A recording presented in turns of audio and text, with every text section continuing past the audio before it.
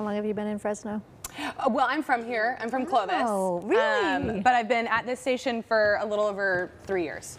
About 15 years ago, maybe 17, I was the head of training for Pelco. Oh, okay. Yes. Okay.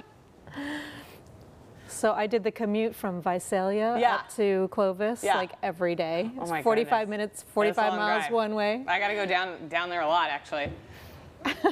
Because our market is like Porterville to Merced. Oh, yes. Yeah. But Visalia is super cute. The little downtown area is probably way different than you remember. Scoot that way just a tad. There you go.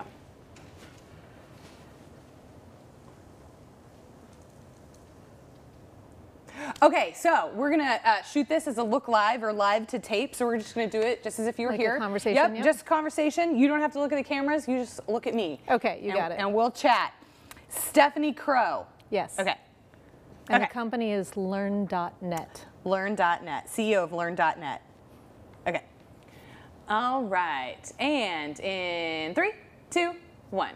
Well, we are living in a distracted world, and this distraction is making it difficult to learn new things. So here to teach us something new today is Stephanie Crow, CEO of Learn.net. So I'm actually, in my off time, I teach myself.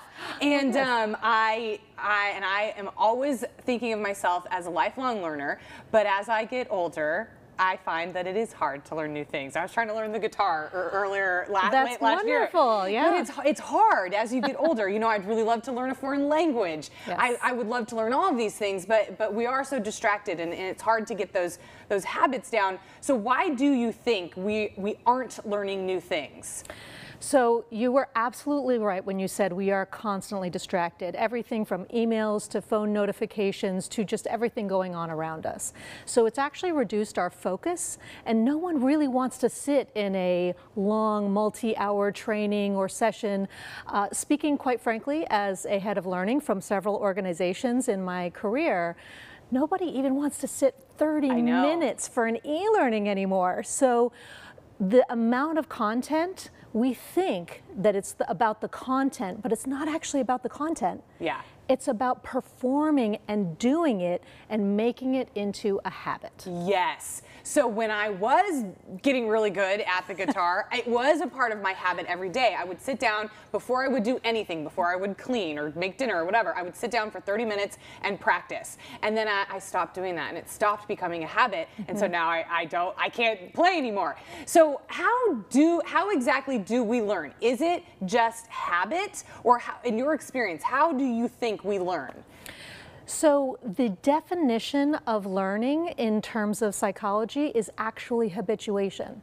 So when we say learn, we think it means listen or to be able to take in content.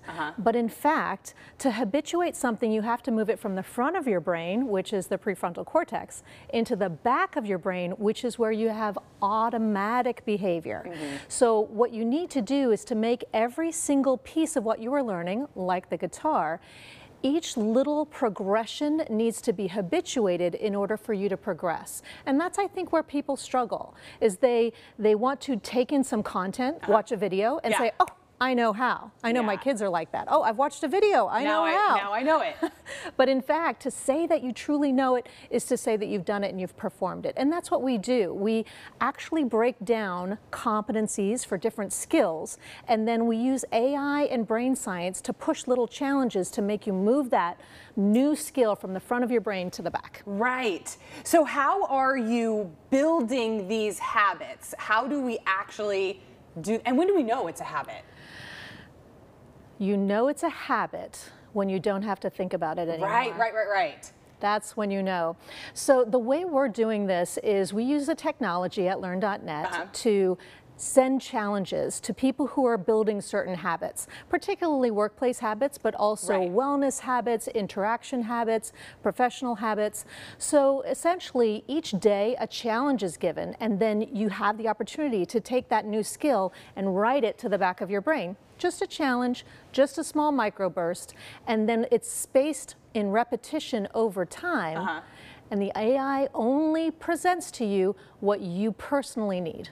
The AI in the world of learning and pedagogy is so interesting to me. I was watching this story about how they were using AI to help elementary school kids read, and it was fascinating. And I was thinking, oh, I would have picked up reading, 10 times faster, Much faster. if it could identify where my struggles were, Yes. and then helped me with more of that content. So what are these types of habits that you're building? What are these skills, and what are people learning? It's a very broad range, but the most common ones we get are, for example, customer service. Safety needs to be top of mind in certain industries like construction and manufacturing. Fraud prevention in financial services has to be absolutely top of mind with every transaction. Cybersecurity, but also things that are softer skills like wellness, diabetes prevention. My current favorite is we're working with a nonprofit to end distracted driving because It's a habit. focused driving is a habit. Yeah. That's right. Well, I love this idea, especially for wellness. The healthiest people I know, the fittest people I know, going to the gym, eating healthy is just a habit. They don't even have to think about it. It's just something that they do. And so this could leak into all parts of life. So if we want to get in touch with you, if we want to build good habits with our team and help them learn more, how can we do that? I encourage anyone to come to learn.net/habits, and we have the ability to share a piece, a document that'll help people learn how learning experts talk about habits. And we'd love to talk to anybody who's interested in learning habits. Okay, perfect. We've got the QR code down there in the bottom of your screen, and then we'll put the information on our website as well. Stephanie Crow, thank you so much. Delighted to be with you, Emily. Okay, perfect. That was great. No, you're messed good. up that last little perfect. Nobody will even notice. Thank you so much. That was great. It's a pleasure. I love it. That was excellent. We got a lot of good stuff out of that. Okay. Okay. Last year.